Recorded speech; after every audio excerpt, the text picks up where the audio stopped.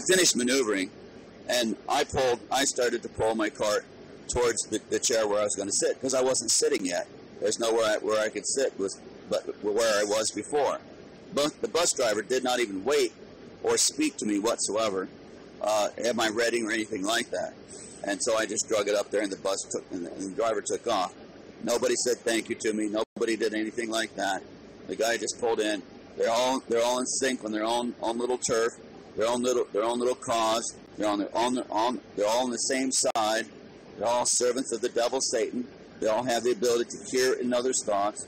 They're all on the same team, and they know that I'm the enemy. I am their enemy, and I am their enemy because I'm a human being, and because I'm a Christian. Some of them can see in the spirit realm, and they know that I have the Holy Spirit, and I'm the enemy. And this is how they treated me. Now, me, I know that they can hear my thoughts, and so I carry on a discussion with them as I please. And I can sit there and preach the gospel or whatever I want to do. And so that's pretty much what happened there. This type of thing, this discrimination happens every day. It's not just once. It's a few times a day. It happens every single day, especially if I preach the gospel. If I preach the gospel in some place. Now, for example, if you go into a fast food restaurant or a bus, a public bus, and you're sitting there and you're on a smartphone and you're making a phone call, this is pretty common. Or you're just sitting there talking to somebody. Most of the people there are talking loud.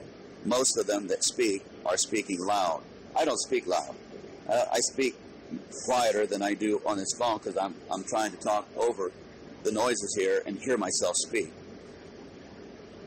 And so when I go to a fast food restaurant, for example, and I preach the gospel, and I preach the gospel in a quiet tone, and I do so without the idea of making everybody hear it. I preach the gospel knowing that they can hear my thoughts while I'm preaching anyway. They're already hearing it all the way in the back of the kitchen. It doesn't make any difference where they are. They could be outside the door smoking a cigarette. They can still hear me preaching the gospel. And so I don't go out of my way to preach the gospel loud unless I'm in a big group where I actually suspect there might be somebody there who is a human being. I might make contact with someone. I don't even think that at all when I get on these buses or in a fast food restaurant, because I've seen the crowd. I've seen this town, this area where I'm at right now. I did it last year, and I didn't find anybody except for one young woman in a fast food restaurant. She